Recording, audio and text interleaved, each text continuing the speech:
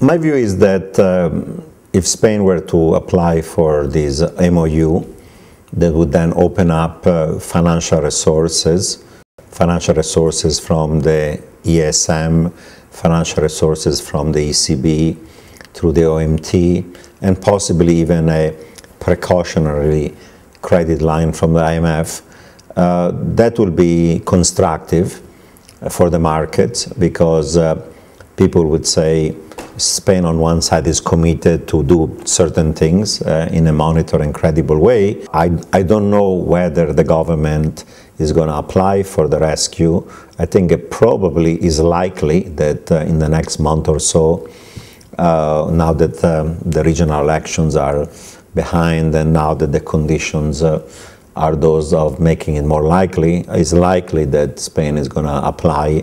And I think if it applies and they reach an agreement and those official money are there, that will be constructive in the market perception of where Spain is.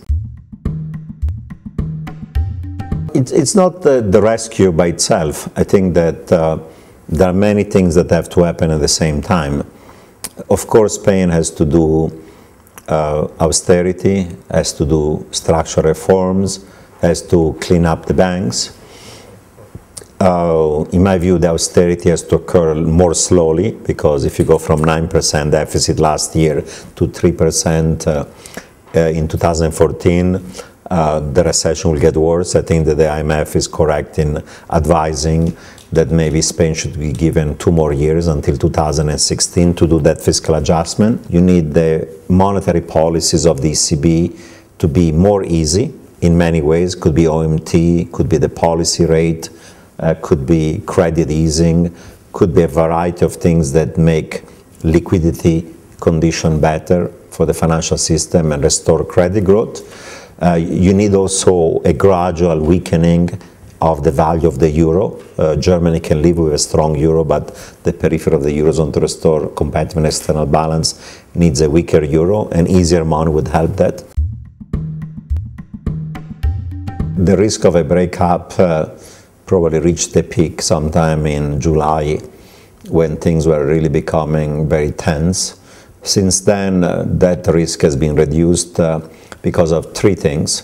One, the OMT pre-announcement by the ECB has reduced the redenomination risk.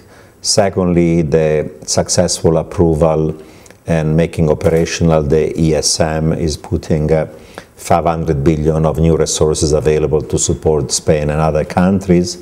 3, the Europeans are right now talking about a greater union, banking, fiscal, economic, and otherwise. So either you move in direction forward of more union and more integration. It might take many years, 5-10 years, but at least you're moving that way. Or if you're not going to move that way, at this fork of the road, you're going to go in the direction of more disunion, more disintegration. The risks that the US is facing next year are some domestic and some external. I think that if there is not an agreement on the issue of the fiscal cliff, and you have a big fiscal drag next year, so if everything expires, you'll have a fiscal drag of 4.5% of GDP, then the risk of a deep recession is huge.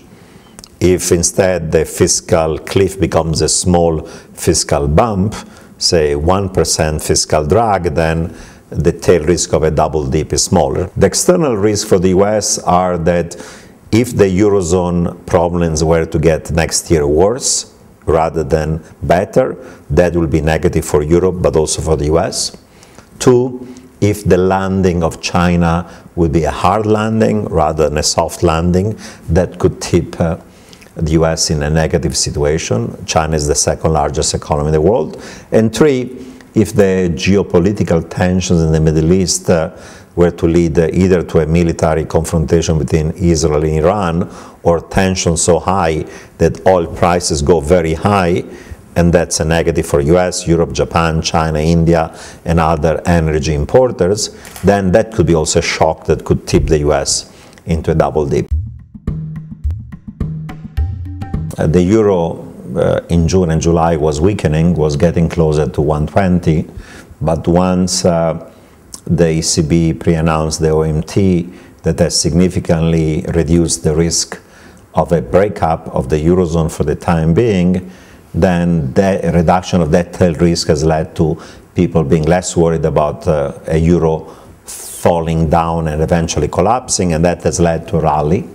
So whenever risk is on rather than risk is off, the euro tends to strengthen. Secondly, the Fed is now embarked into a very aggressive new round of quantitative easing, QE3, that is going to be open-ended depending on improvements in the labor market in the US, while the QE that the ECB is going to do if and when they start the OMT is going to be smaller in size compared to the very large. So once policy rates are close to zero, what determines exchange is not relative interest rates, but rather relative money supplies, and the money supply in the US is growing faster than the money supply in the Eurozone. That's bearish for the dollar and it's bullish for the euro.